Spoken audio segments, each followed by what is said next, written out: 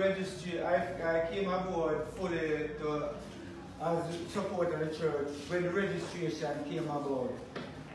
Because they gave us a supplemental right what they call upon the INI to get registered. But having such firm knowledge of the church, chose to use to put the Judah Ethiopia, the Judah Coptic Church as the front burner.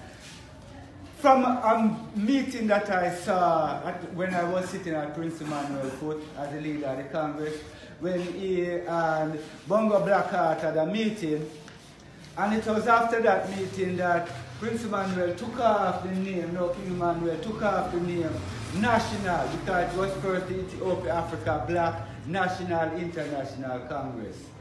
It was after the meeting with Bongo Blackheart that Prince Emmanuel took off the National of the Congress and said he was no longer dealing with national affairs because he had a brethren to deal with that. So when the national affairs came on board, that's why I readily stood with Priest Kelly for the establishment. And now I'm on present here, is because I know that every church have a liturgy and needs to have a proclamation how to carry out its ceremony, its ministry to the people. I was taught one method already by King Emmanuel and is now fully interested in the other sense of the Judah Coptic Church, how I'm going to pour out his oil so that we can bring our people to a full black liberation. So, I have to leave it there, my Lord.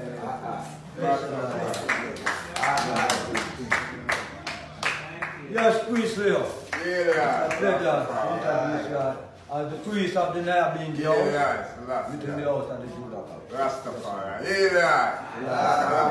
Kadamawi, I Selassie, Rastafari. In Judaism, the Dr. Emperor Selassie I know. His name is great in Israel. In Salom also is his tabernacle, his dwelling place in Zion. They are breaking the arrow and the bow of the shield and the sword and the back of Selah. They are more glorious than excellent than the mountain of tree. The stout-hearted are spoiled, they have slept, and none of the men of might have found their hand. At thy book, O Dr. Emperor Selassie, both chariot and horses are cast into a dead sleep, though even thou art to be feared. Who may stand in thy sight when once thou art hungry? There will be the scar judgment to be heard from Zion. You heard fear and was still when the old Dr. Emperor Selassie rise to judgment, to save all the meek of the earth, Selah. Surely the wrath of man shall praise thee, the remainder of wrath shall thou restrain. Vow and pray unto the old Dr. Emperor Selassie, and let all that round about him be present unto him that ought to be feared. He shall cut out the spirit of princesses, he is terror to the kings of the earth, Selah. Yes, brethren and sisters, I give thanks to this I know. Because I man come to behold a fulfillment of his majesty works. Here, this day.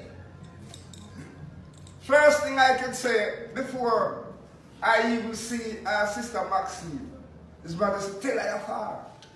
I say, I'm going to meet the daughter that you're going to do Israel. And tell her the early Selassie, John Rastafari, Royal Ethiopian, Orthodox Coptic. And then tell her that I can see it fulfilled now today. So brethren and sisters, I is on the right track. Right track, and I give thanks to the council, because the council do a wonderful work. So council, big up yourself. And enough love. Rastafari, I can't go too far. Yes, and welcome, Mr. Christmas. Christopher. Good evening, everyone. I know the time is wrapping up with everyone and the time that we have to keep it. I just want to say thank you for the star work that has been done before us, younger generation. I consider myself one of the youngest person here. All of the elders, all the ancient. I just want to say thank you very much for the foundation that you have set and all the work that I've done.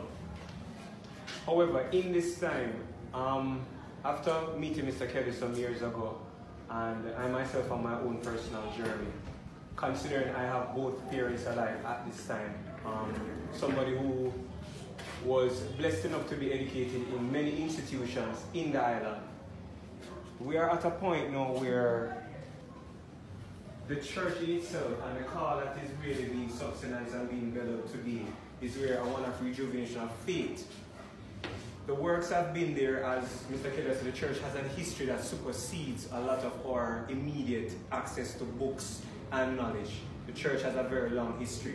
So we would not even be able to discuss it in any given time or even in our lifetime.